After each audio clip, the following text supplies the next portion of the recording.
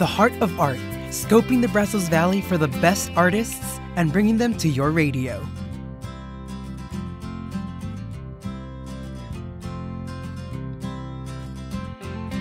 Ladies and gentlemen, your host, Hector Nino.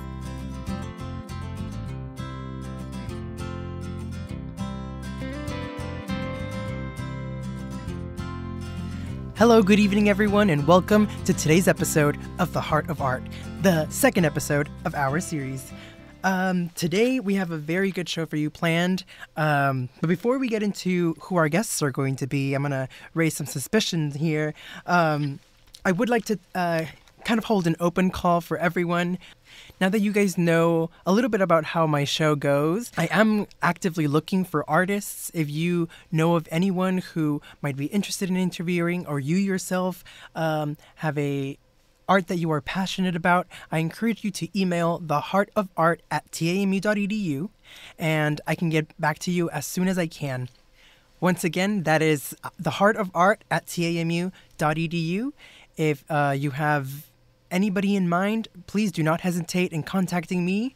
Those emails go straight to me. And I will also be giving you guys updates on certain events that are going on in the community that would interest you, any art events. I will be exposing you guys to galleries or, certain art events. So if you do have an event in mind that you would like to promote, you could send it to that same email, theheartofart@tamu.edu.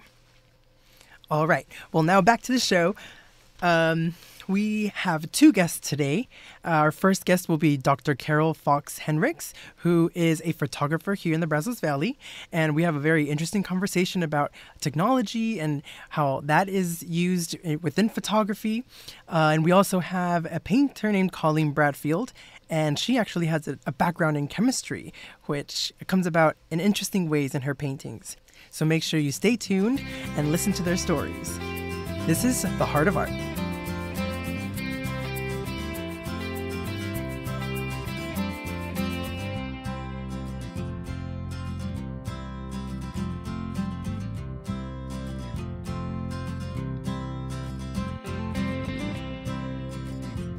Hello, everybody, and welcome back to the studio. I am here today with Dr. Carol Fox Henrichs. And she is a photographer. And if you'd like to see her art while we're having this discussion, you can go to her website, cfh.art. And hello, Dr. Carol. How are you today? Hi, I'm very good. Thank you for having me. Awesome.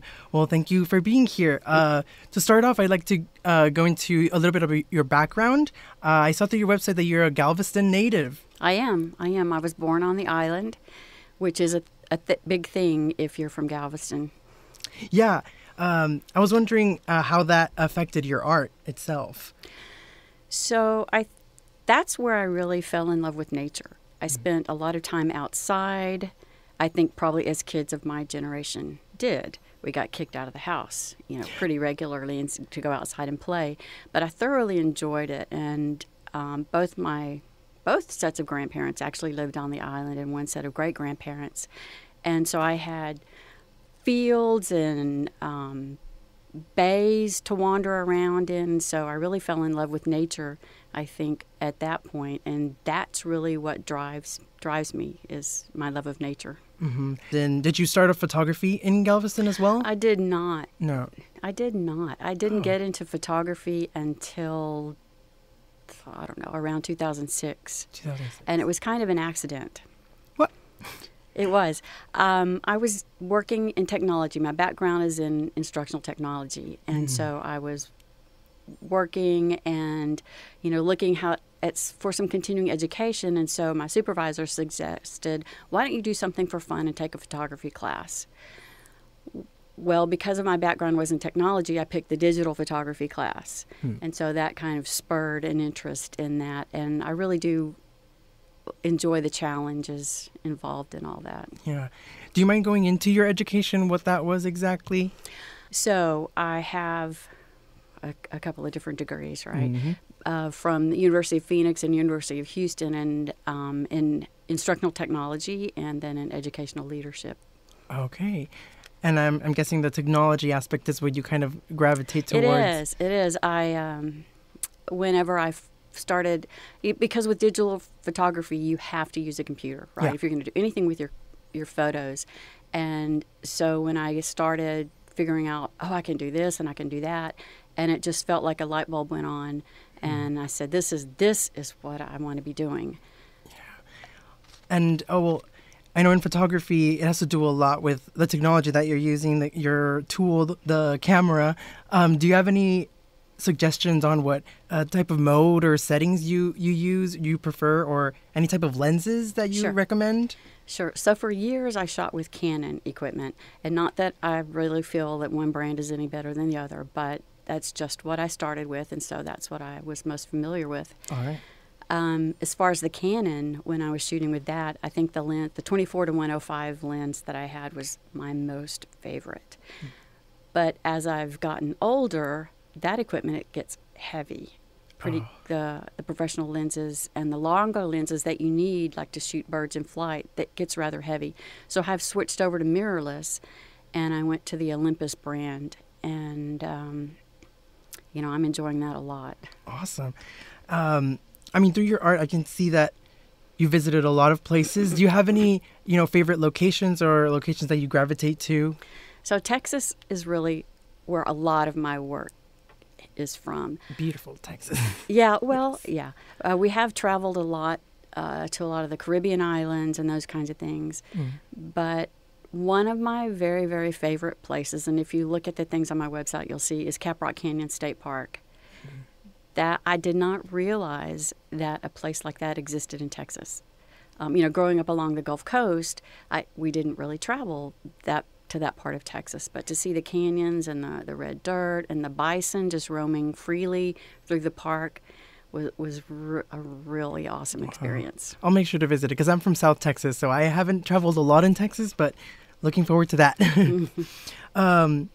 Is there like an overall message that you like to portray through your pictures? I know, when I look at them, they're very close up, very intimate. Like we're not even supposed to be watching. Or is it more of like preservation? What would you say is the main message? So that's a good question. Because I think I do approach it. There's a two-pronged approach, first of all, because I am a Texas master naturalist. And so one of the things that I try to do is take photographs of what I have seen and, upload them to iNaturalist so that they're documented, that this species existed at a certain location. Those pictures are informative and more documentary. The other side of it is to maybe help you see something you wouldn't normally see. Like the picture that I have of the cormorant, I have always said these are the ugliest birds. They're black, they're all over the place, they're a nuisance, but they have a turquoise eye, which the normal you can't see unless you have this photograph and you zoom in on it, and it's turquoise and it's beautiful. And so I think if I can help someone learn to appreciate the nature around them, they'll become better stewards of what's around them. Okay, awesome. Going through your Instagram, I noticed that you don't like to gatekeep. I mean, you are teaching people about your craft, and you have workshops, right? I do, and some of them are free webinars. One of the things that I have been very appreciative of as a photographer, the community of photographers as a whole are very friendly, very willing to help other people, and it's not necessarily about making a buck, right? So this is more about sharing the love and helping other people build their craft. Yeah, and I encourage people to go and look at your Instagram because the latest one was texturizing your photo. I hadn't even thought of that. I mean, that's really cool. Yeah. That's where, so I go through phases, right? So like right now, that's my most favorite thing to do. That's where you're at. Awesome. Now that your art is your work, how was that transition like going from, maybe it being a hobby to your, how you sustain your life? So luckily I don't have to make a living this way, but what it has allowed me to do is to focus. To focus on doing these things, and then I can make my plans. I can plan out workshops, and I don't have to worry about a full-time job doing something else. Right. So it does free me up to be able to. And hey, by the way, if there's a place we want to go to, so I can get some more photos, we can pick up and go. So Awesome. yeah, so this has been phenomenal. Hmm. I'd also like to mention, like, the fact that your art is digital. I feel like it gives you so much of a freedom that you can kind of like place it on anything. Because on your website, I see you have all types of merchandise that you can put your photography on. I thought that was awesome. I mean, I'd never even thought of that. I mean, digital art, is it something that you have seen has benefited you from other artists that might not be digital? So in some respects, yes. In other, the traditional artist, because this year I am president of the local Visual Art Society. Right. I wanted to get into that. Yeah, there are a lot of painters and artists of all media in there. And so sometimes digital photography is frowned upon, and even by the traditional photographers. You know, they want you to do minimal manipulation of the image. Right.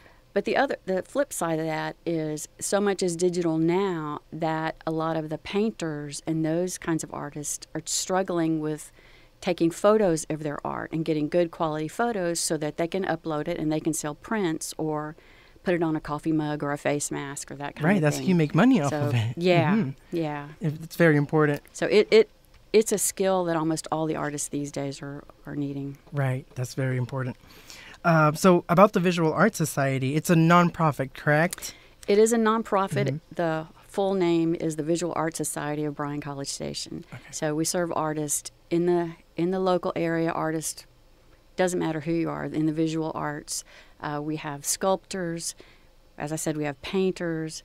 We have potters. We have people who make jewelry, people who do embroidery, all kinds of things. And we meet once a month, and you know, it's free. It's visualartsociety.org. So all types of art that you can see, right? We can see. We have 2 shows a year, and then we have exhibits in some hotels, local hotels, out at the Brazos Center, Perrine Winery, and so our members are able to display their art out there. We just put up new art at the Wyndham. Awesome. So, well, go check it out. Are there any upcoming events that you'd like to tell our audience about? Well, as far as the Visual Art Society, we opened our call for art for our spring show. Ooh, awesome. And so that deadline is in March. So anyone, you don't have to be a member, you can enter. And it will be displayed at the gallery. So everyone's welcome to enter. Personally, I have a webinar on adding textures to your photographs. It's going to be it's a Zoom. It'll be Zoom, and that's on February 8th, I think, and registration's on my website. So awesome! Everyone knows how to use Zoom nowadays, right? I know, right? Yeah, it's awesome. I love it. All right. Well, if you are interested in Carol's art, feel free to check out her Instagram and her website at cfh.art. Thank you so much for coming in. I had a great time and I learned so much. You're welcome. Thank you so much.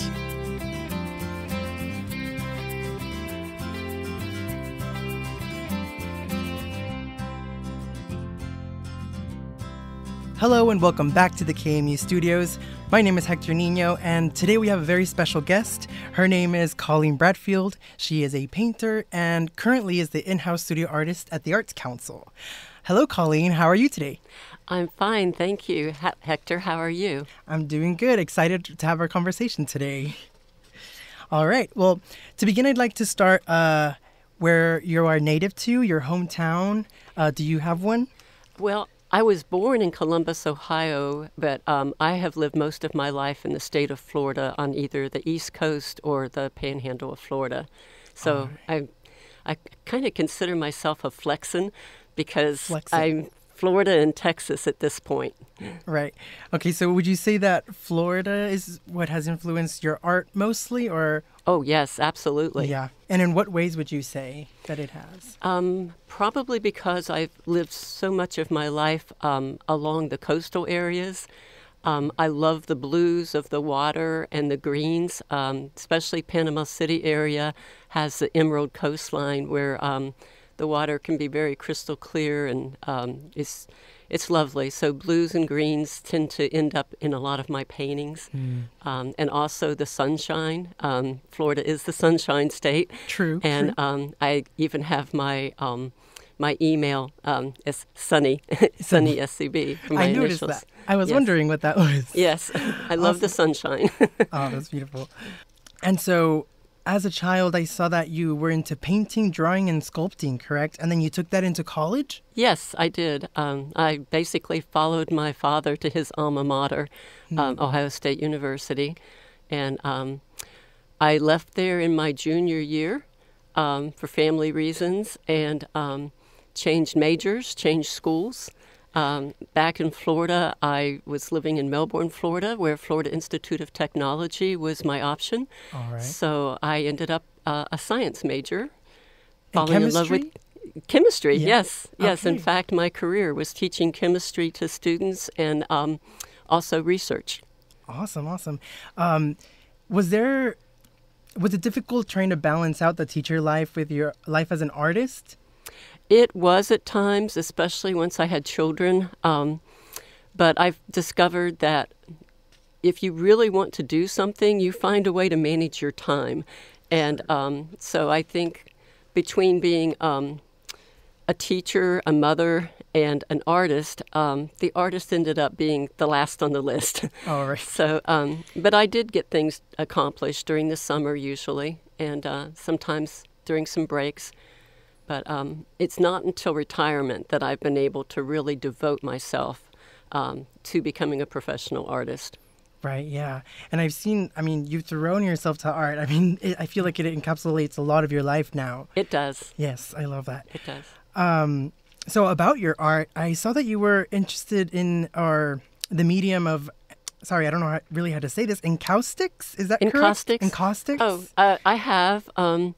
When you've been involved in art for so many years, you find yourself diversifying sometimes. Mm-hmm. And I really enjoy acrylic paints the most, but I have wandered off into other areas, sometimes sculpting with clay, sometimes doing acrylic pours or resins. And, of course, the encaustics is basically melted, what you think of as a melted wax technique. Okay. But so I like to explore. Yeah, I saw in your paintings, you say that you have a focus of layers of colors and shapes. Absolutely, yes. Yeah. I was wondering whether this had any relation to do with your chemistry background, maybe? Because I noticed in the Arts Council website, you have this beautiful painting of deep blues, and there's so much depth in there. It kind of even resembled a little bit like a chemical reaction even. So I was just wondering whether chemistry had anything to do with your art. It actually does. Everything from some of the designs that I have done to some of my methods. I even use pipetters at times to pipette and put different layers on and add different types of just interesting, everything from texture to varying the appearance. Yeah, that's very innovative. It's fun. Yeah. And now more about like the content of your paintings. I see there's a lot of animals, Yes. a lot of zebras and birds. Yes. Maybe even like safari animals. I've seen elephants and rhinos. So why do you gravitate towards animals? I've always had a love of the African animals, and I was fortunate that some of my past students have spent a good deal of time over in Africa, in particular with the Peace Corps, and I've been pleasured to have some of them send me wonderful photographs to use for inspiration. Along with just appreciating and having concern for what I would consider to be species of special concern or threatened or even endangered that you see so much of in the animal world right now. I also have a love of watching the shorebirds, and I think that that's another Florida influence because, so much time on the beaches, you watch the birds. Definitely. And, so would you say there's like an overarching theme of conservationism within your work? yes, I think so. A recent exhibit that I was in was actually called Art from the Soul, and I think that that is really a big factor for me as an artist, is to be able to not only share the joy of the painting and sculpting, but also to be able to have it reflect some of my my inner feelings and thoughts. Right. So would you say you love the process of creating? Oh, yes. Yeah. Yes. I enjoy the process of creating even more than I do the product. Really? Yes. Oh, that's interesting. Yes. I mean, I'm always happy when a painting or a sculpture turns out the way I like it or maybe other people like it. But it's the act and the process of the creation that to me is so fulfilling and so very therapeutic. Yeah, yeah. I wanted to speak a little bit more about that process of creating and what it does to you personally. What is the process that you take with your art? Well, I'm considered a very intuitive artist. A lot of artists will say, well, and especially people who are new to art, they're like, oh, I don't know how to get started. That's very seldom an issue for me because of the way that I approach a canvas. It doesn't matter what I put on at the beginning. I just pick a color that happens to appeal to me, and I start putting on layers of color. And as I add those layers of color, sometimes there are images that appear. And if it's an image that I like, it pleases me, sometimes I leave it there. And sometimes I get so busy just mixing different colors that whatever was there, I don't know where it went. Completely changes, becomes something different. It can. And then, but if I find something that I really see, an image that starts to appear, I mean, I have paintings that when I look at them, I realize, oh, there's an elephant. Oh. and then if I see something like that, then I continue. And sometimes I'll then go and look for a resource. And looking at that resource, then I end up sometimes having something that is very recognizable. It's not always exactly the way it should be, but it certainly is recognizable. Wow. And then the other aspect, of course, of painting, sometimes it's a commission. Sometimes it's somebody says, I love your zebras, would you paint me a zebra? Right. You know, and if that case, you know, they want a real zebra, then I'll paint the real zebra. You're very good at it. Thank you. Well, I've been doing that since the 60s, so. Yeah. For me, the art was about enjoyment. It was about the creative process and not with the end goal of, oh, I have to make sure this has a certain appearance because otherwise it might not sell. You Right. know, and I know there are a lot of artists that they need to do that. They need to be able to paint or sculpt or throw a pottery or do whatever they need to do and market it. And I've been very blessed and very fortunate that I don't have that concern, that I can actually just involve myself in the creative process. Right. And whatever comes up, you know, it may be stacked against a wall with a few other paintings, but you can always recover those. Yeah. I never have a problem. If I don't have a fresh canvas, I can always go to a stack and take an old one. And it's amazing what you can do sometimes. You can look at a painting that you didn't feel satisfied with and approach it and start putting new colors on it. And sometimes all of a sudden you end up with one of your favorite paintings. Mm-hmm. You know, I see like maybe a relationship between the paintings and like oneself and kind of like the process of creating that art is kind of you growing as a person as well, you know, Yes. along with the art. So Yes. that's beautiful. Oh, yes. Oh, I can look back to my childhood. You know, I will share with you that one of my first art experiences was with my father, who was a professional painter. He gifted me with this little oil paint set. I'm sure much to my mother's distress. but when he handed it to me, all I saw were all these beautiful little containers of color. But his words were, put it where you want. Don't pay any attention to those numbers and lines. Because obviously I understood in later life it was a little paint by number set. Oh, right. Just put whatever you want wherever. Uh-huh. But I'm sure that was a factor, you know, in my growing love of just wanting to put color onto something. Right. Not to follow the rules or the guidelines in any way. Right.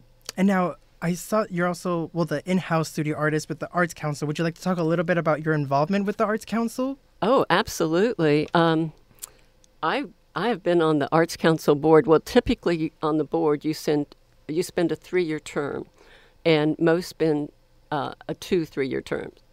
So I did 2 3-year terms for 6 years, and then I went ahead and accepted an option to be a College Station representative to the Arts Council for 2 years.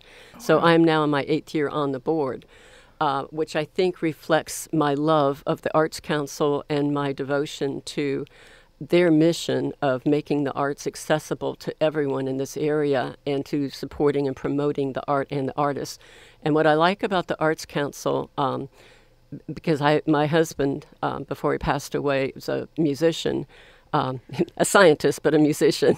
And so for us, the Arts Council represented both the performing arts, the visual arts, plus history and culture.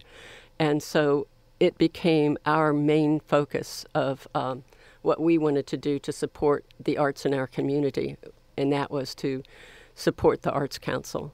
And Awesome. The new facility where they have that huge gallery, Yes. classrooms, business offices, conference center. It's an amazing building. And I don't know that people realize that it's open, it's free. You can just walk in anytime and see an exhibit.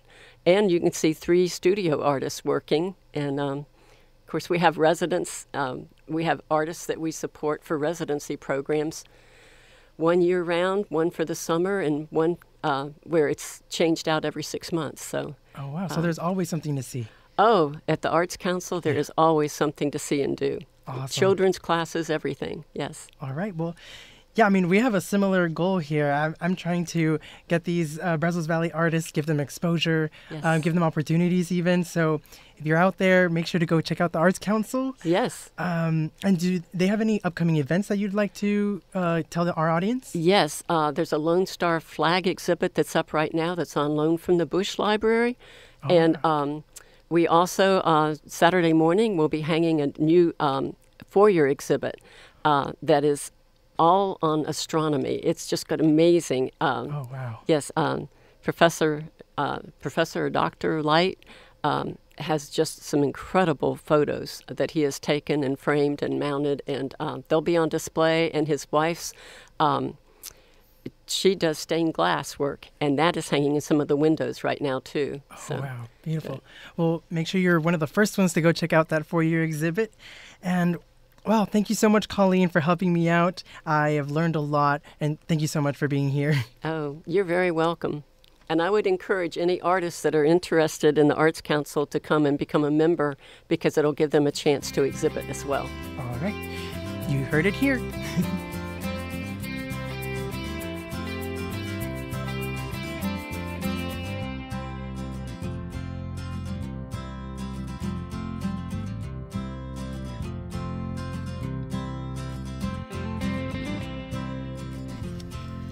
All right. Well, that's the end of our show. I would like to give another thank you to Dr. Carol Fox Henrichs, as well as Coleen Bradfield. Thank you so much for helping me out with this show. Once again, if you do have any events coming up that you think would benefit our audience, or if you are an artist yourself that would like to get interviewed, make sure to send an email to theheartofart@tamu.edu. And make sure to stay tuned for next week, where I will be giving you certain galleries and exhibits and events that I think would interest you. Have a good week.